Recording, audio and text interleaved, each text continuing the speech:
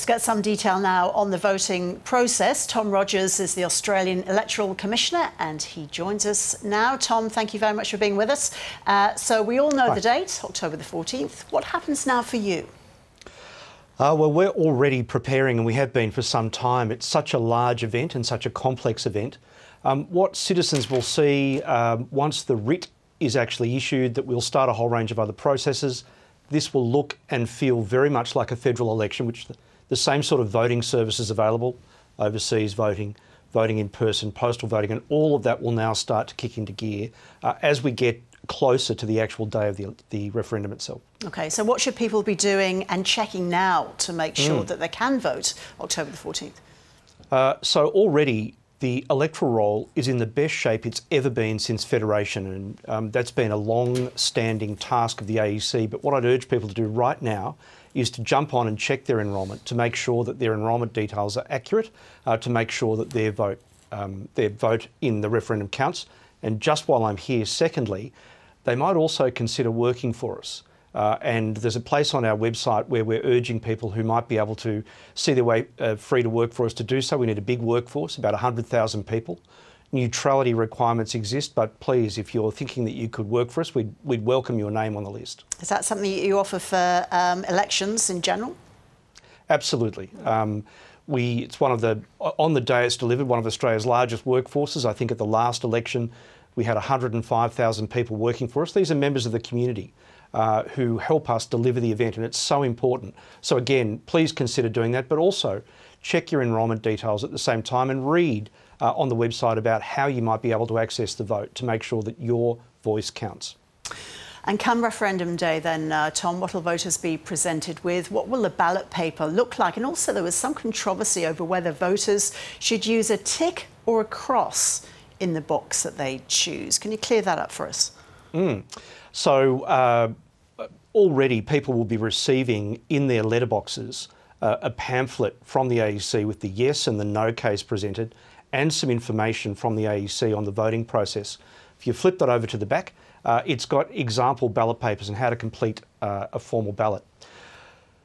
The way to make sure that your vote counts is to write either yes or no, or to deal with the conspiracy theories, either no or yes, depending on what you want to do, in English, in full on the ballot paper. And if you do that, that way your vote will count. There has been some misinformation about the voting process over the last week. I'm really urging everyone to write yes or no in full on the ballot paper, and that way you can make sure your vote actually counts. There is some provision, some savings provisions that are unremarkable in that savings provisions have been in the electoral law space for over a century, ticks and crosses with referendums for over 30 years. The AEC is applying the law that Parliament passed, that Parliament intended. I think at the last event, the formality rate was 99% of Australians wrote either yes or no, so I'm urging people to do that for this event as well. That's when you say there that there's been misinformation about the voting process over the last week. Can you just explain what you're referring to there? I'm even nervous talking about it because every time I say it, it inflames an issue that's a non-issue even further. I just urge people, please, if you want your vote to count, write either yes or no. But like at every election for over a century, there are certain provisions in the Act which enable the AEC, enable the electoral authorities, watched by scrutineers, to give effect to the choice of voters. And so there's been some discussions about the issue of ticks and crosses. Again, we put out a media statement last week. I don't want to add to it because it's further inflaming it. Please write yes or no to make sure that your vote will count. Okay.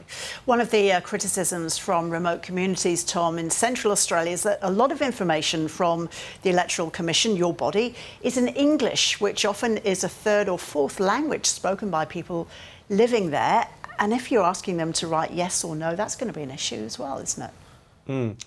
We do provide a lot of translated materials, and at the last election, forgive me if I get this wrong, but we translated a lot of our materials into something like 34 culturally and linguistically diverse languages, and well over 15, might have been as many as 20 Indigenous languages. We also provide, we've got a separate Indigenous Facebook page. We provide in-language materials, support. We've had partners in communities going around to those Indigenous communities explaining how to cast a formal vote. That will continue. There's a heap of information already that people can access, and I'd urge them to do that to make sure they're informed about the process. And Tom, do people in remote communities vote earlier than the rest of the country? There's such an important group of people in this referendum. If that's so, does that have implications for the campaign process? There's less time for locals to make up their minds, isn't there? At every election in Australia, there is a thing called pre-poll voting, and that is available to everybody. And you know, I saw the announcement at the same time as you did. So the 14th, there's normally 2 weeks of pre-poll voting. So most Australians will access, who need to access pre-poll voting, will do so from, you know, whatever date that is, the 2nd of October. In remote communities, those extreme remote communities, as we start to do remote mobile polling with our remote voter services offering, that will be for a slightly longer period. But again, it's such a big task to make sure that we give everyone the opportunity to have their say. We're working with those communities at the moment to make sure that they're aware of when we're going to be there and how they can cast a vote. People are probably not aware that at every election we use cars, four-wheel drives, planes, helicopters, occasionally boats to get the vote out to remote communities. We really take remote voter services very seriously to make sure that all Australians are going to be able to have their say. For this event, we're returning to pre-pandemic levels of service delivery for the overseas vote, for example. I think there'll be something like about 100 of our overseas missions where voting will be available in person. So we provide a really comprehensive service to make sure that all Australians can have their say. So 6 weeks of campaigning now begins. What's your advice to voters as they read, watch, listen to the campaigns of both sides and to the general noise and chat that will be around? Well, a few things. Remember, voting is compulsory. It's the same as for an election. So please, I'm urging everybody to make sure they understand voting in the referendum is compulsory. They must do it. Secondly, make sure you consume all the information. If you are at all worried, please visit our website where there's a heap of information, including even a practice voting tool, so that you can practice casting a formal vote. Please consume that, look at it, visit our website and talk to people if you need to. The Australian Electoral Commissioner Tom Rogers, thank you so much.